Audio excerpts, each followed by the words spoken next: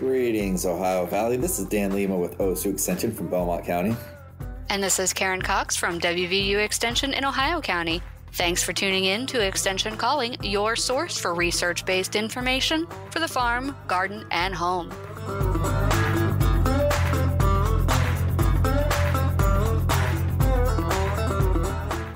Hello, Karen. Hey, Dan. Welcome to dry season. What do you mean, welcome to? It's been dry season. I know. It's been... I did not think we'd be talking about this for so long. It's very unfortunate. We've done many shows on this, but the last comparable drought was 88, is what people are saying. Oh, I haven't looked into that, but... I said, yeah, we were alive, but a lot of our colleagues maybe weren't even born yet.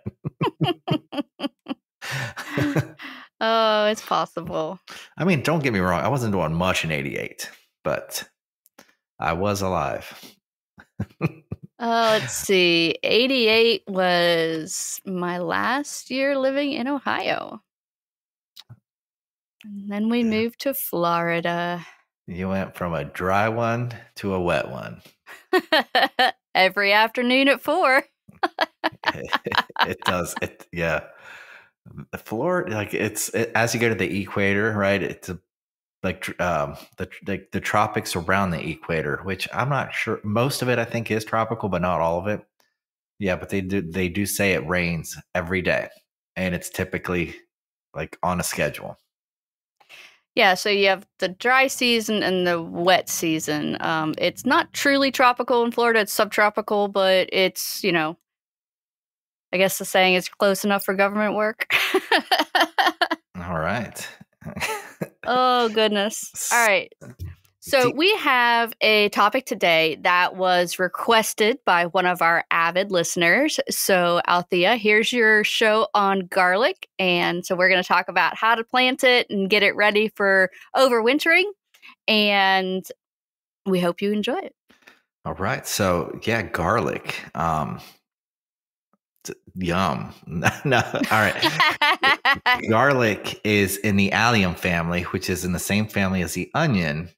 And like the onion, the garlic is a bulb. So if we look at the definition of a bulb, it is a complete or nearly complete miniature of a plant encased in fleshy modified leaves called scales, which contain reserves of food. So if you kind of look at a tear-shaped bulb like garlic, also like tulips, those layers that you can pull back, just like an onion, those are typically fleshy and they are modified leaves that could turn into photosynthetic organs, especially if they're outside the ground. But they also house if you go to the innermost part of the garlic, what you'll find is the shoot. And at the base of the bulb, if you look close, you'll find little root hairs or remnants of roots, especially after harvest. If you're harvesting it right away, you'll see really obvious looking roots. But those little hairs at the base of a garlic that you find when you're purchasing cured garlic, those are remnants of roots, and all the different layers are modified leaves. So you essentially, when you plant garlic, you're essentially planting a miniature plant. Yep, a miniature plant that's waiting and ready to go. But the trick with planting garlic in the fall is that you don't want the green part of the plant to grow. You want the roots to grow. And this is mainly for us in the more northern climes where we do have those cold winters. Southern garlic growers have a slightly different perspective on things because they do want that green to establish before winter so that it can hang out. But in our areas, we want to grow roots before the ground freezes, but we don't want that top to grow. So what we recommend is using a soil temperature probe, or, you can grab the one out of your kitchen that you use to test your turkey and your other meats. I was wondering if the turkey probe was the same as a meat thermometer. Yeah, meat thermometer. There you go. So you need a thermometer. I really recommend this because your goal is to measure the temperature of your soil 4 inches down. So you want that temperature to be 50 degrees. And, we typically would recommend reading it in the morning. And if it's been unseasonably warm, which it isn't anymore, the summer, I would say, was warmer than typical. So you may be able to push back your planting a little bit. But the main thing is to watch that temperature. So once the temperature is 50 degrees and it's starting to go downward and no longer warming in the summer, that's when you want to put your garlic bulbs in the ground. That's right. So, like everything, garlic wants well drained soils at pH of 6.5. And by everything, I mean 99.99% of most things. Loose soils. Loose soils is really important because, again, you're putting that miniature plant in there and you have to have room for that root to develop underneath where you're planting. High organic matter. Raised beds are good for this kind of stuff, but you have to be careful with raised beds because you don't have as much winter protection as you do in the ground. The raised beds, depending on the width of them, obviously the wider they are, the more protection you're going to have. But if you have some narrow raised beds, you might have some problems with winter temperatures. So you want temperatures to be 32 to 50 degrees for at least 2 months so they can initiate the bulbing phase, which is where it's kind of establishing itself and putting down roots so it can stratify and take up its own nutrients.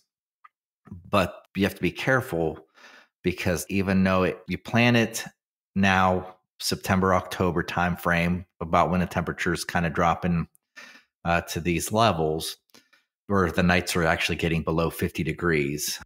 But you want to protect it from temperatures below 20 degrees Fahrenheit, which our winters go below 20 degrees Fahrenheit. So you want to make sure that they're protected enough. So a lot of mulching. We always talk about mulching being a great insulator. We're keeping heat in, keeping moisture in, and protecting it from the soil from getting too cold as well during the wintertime. Right. So mulching is a great way to do it, just to make sure that the temperatures around the bulbs don't fall below that 20 degrees. And isn't it handy that the trees give us all sorts of free mulch right at the time we need to cover up our garlic bulbs? That's true. Leaves are great. Straw is great.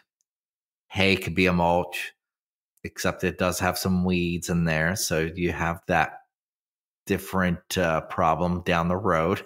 But organic mulches are going to be the best source of insulation. So again, September to October, it's a great thing to plant after you kind of terminate your gardens for the season. You might have to terminate them a bit early.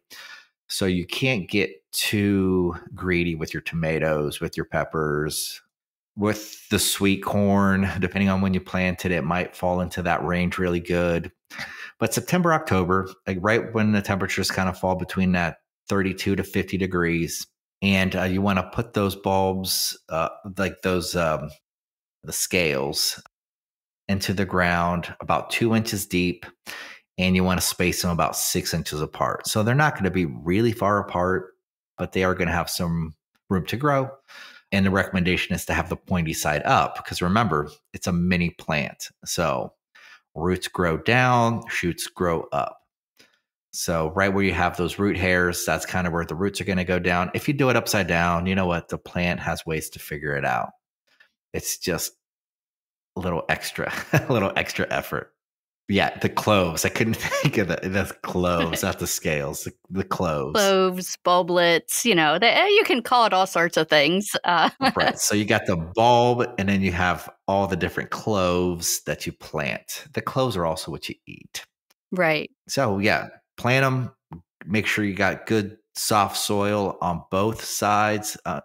The top 2 inches and the bottom, I would say another 2 inches deep. Just to kind of make sure that soil is nice and fertile, nice and soft, so that the plant has a good root system to go down and go deep enough to overwinter without cold pressure killing it.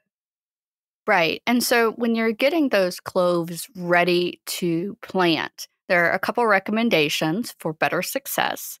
And what you want to do is you're going to find the best cloves. So you take out any cloves are not really a good size. They don't have a lot of that energy stored.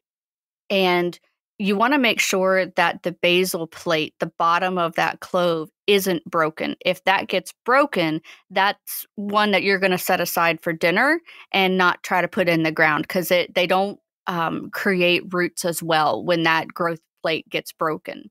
But you also want to look at the cloves for small brown spots. That is evidence of fusarium, and it could cause your roots to get brown and stunted. It's a root rot. So you want to not plant those and remove them.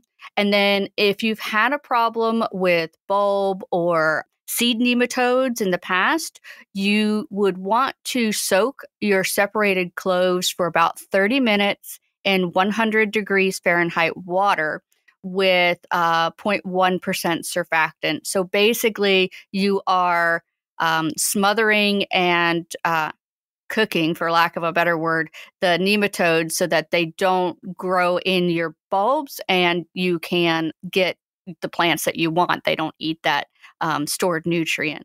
So after you do 30 minutes at 100 degrees Fahrenheit, soak for another 20 minutes at 120, and then cool them in plain water for 10 to 20 minutes.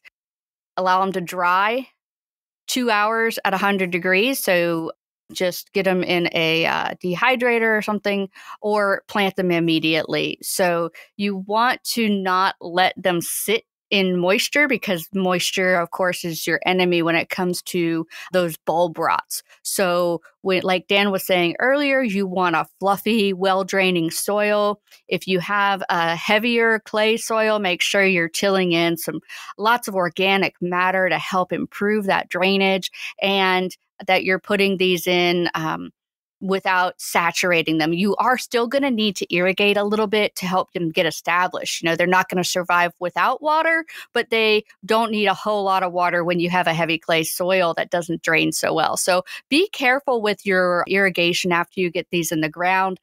If we have a little bit of rain, about an inch a week is the ideal for your garden plants. It's the same for garlic, but you definitely, if you have that heavier soil, do not want to over irrigate these cloves. And garlic comes in two varieties. Well, not varieties, categories. And then there's varieties within each category. You got the soft necks and the hard necks. And the soft necks are what most people are used to. They store well. They tend to do better in mild climates. So when you're planting, think about the climate that you're in, and also think about the microclimate. A lot of times we talk about how the cold settles in the valleys. Maybe that's not the best place to put the soft neck garlics. The hard necks do a little bit better in colder, harsher climates. The soft necks typically do not bolt, so you don't have to worry about the scapes and which is kind of a flower. We talk about when bolting, we're talking about just kind of a shoot that comes up, a reproductive flowering shoot. The soft necks do not do that. And again, most commercial varieties that we're used to are soft necks. The New York White's an example. They're typically a little bit more mild.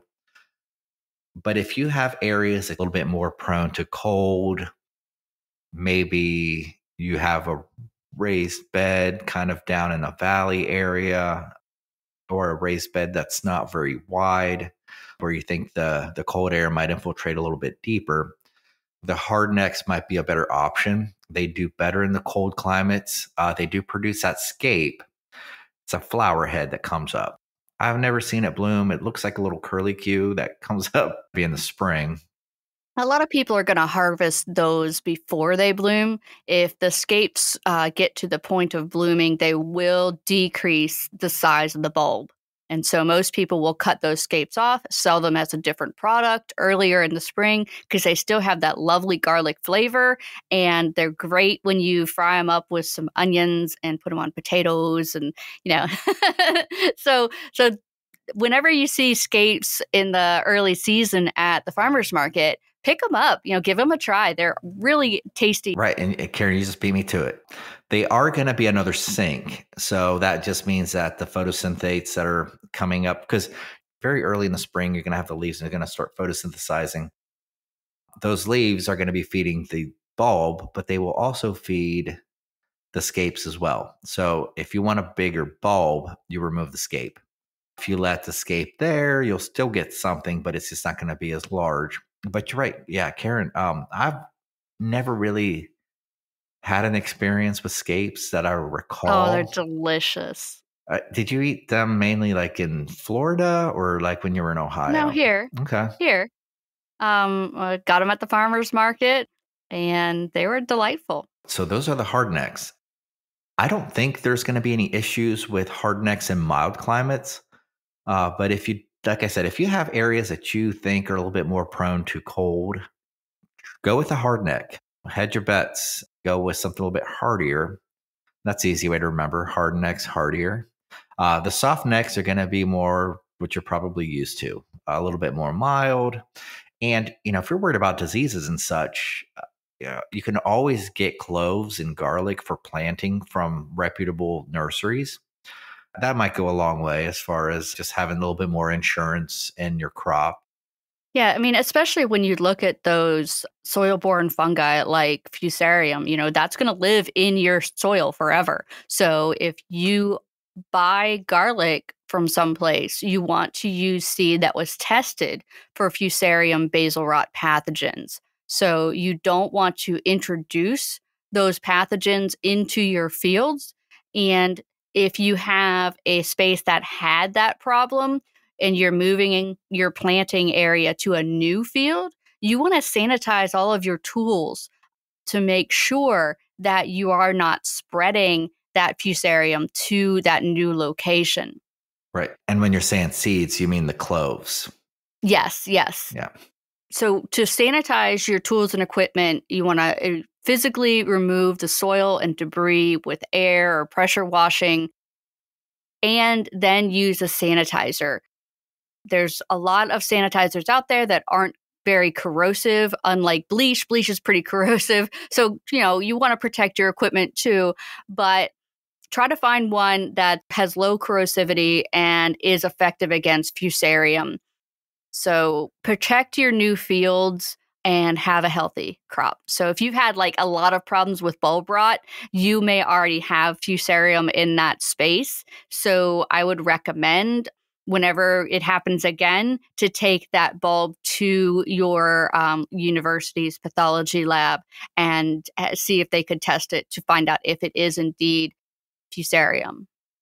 Yeah. So planting garlic is much like planting tulips, except you're not digging them up and eating them. I wouldn't recommend that. They're poisonous. But again, they're both bulbs. They both get planted in that September October timeframe. You don't want to do it when it's too warm because then it just Because then it'll shoot, you'll yeah get that green growth, which we don't want in the fall in the north. yeah, and that in the winter will mess that up. Yeah. So you want it September October timeframe again, 32 degrees to 50 degrees. And that 32 to 50 was for 2 months, right? Correct, 2 Before the months. soil freezes. Yeah. And as far as putting the mulch down, I don't see a reason to put it down right away. You can if you want. It does conserve moisture and such, but if you just kind of want to plant it and then you want to go back later and put in the mulch, there's nothing wrong with that. The mulch is going to give you winter protection again from temperatures below 20 degrees. So you got a while from planting to when you have to start protecting it from the harsh winter. Come spring, you should see the leaves start coming up. See those scapes if you did the hard necks. If you did the soft necks, again, you won't. And garlic is harvested typically in July. And they say when about 40 to 50% of the leaves turn yellow. So when you start to see that yellowing in just under half of your crop, then it should be ready for harvest. So to harvest garlic, you're basically going to pull up the plant, grab it at the base, pull it up. Hopefully you have nice loose soil, everything comes up together. And then you'll want to do what's called curing. So it's kind of a post-harvest process to make sure that it lasts. If you're looking at something that you want to keep for a longer period of time, it seems like the soft necks are going to last a little longer than the hard necks. For the curing process, put them in a warm, dry area. So like a barn, allow some ventilation in there. It typically is hung upside down to where the bulbs are up and the leaves are down. So at the point where it's dry and it's a little harder, not too soft, the roots are dried up and they've died back some. And then to store it, you'll want a dry, cooler area. And it should be good for months. Garlic is one of those things that keeps well. You can sell them at the farmers markets, like Karen was saying. I've always been a fan of fresh garlic. I think it's a great thing to have around. It just, it actually goes well with a lot of crop rotations. We always talk about breaking that pathogen cycle and planting something that's a completely different family from something we're used to. So if you're following tomatoes and peppers and I guess if you're doing pumpkins, you might be pushing it like in a little late October to November. But if you're doing something like cucumbers, those kind of wrap up between September and October, or you could force them to wrap up between September and October. And it's just a great time. It's just a great follow-up crop to do. Not exactly what we call a cover crop, but it is a great rotation. Right. And so when you're looking at that plot and, you're getting your garlic in, you can, depending on when you plant it, maybe put a cover crop on, like no-till in some oats or something, because they're going to get killed in the wintertime. Once we get those really hard freezes, it gets down to below 20. If you don't live in an area where it gets below 20, then the oats are not going to die and they may become a weed problem. And garlic, like onions, it's very sensitive to weed pressure, and weed pressure will decrease their clove production. So you do want to control weeds early and often so that those narrow tips have a lot of sunlight. They need full sun. And again, they don't want to be soggy.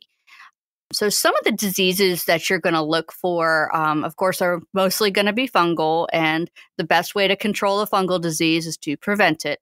Things you're going to look for are white rot, fusarium, botrytis, rust, penicillium molds, purple blotch, powdery mildew, downy mildew, and bacterial soft rots.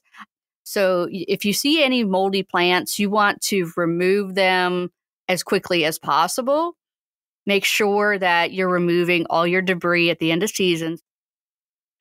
Now, some of the things you're going to look for are the yellowing and dying of older leaves. If you see tip burn, that can show the indication of the declining root system or a rotting bulb. So you want to pay attention to those coloration changes in your leaves and that tip dieback.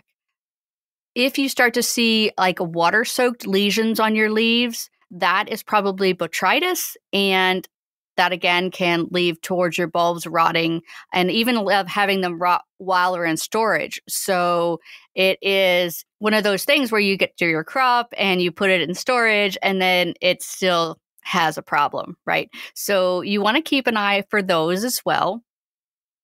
And of course, high humidity and warm, wet weather, it's great for fungi to grow.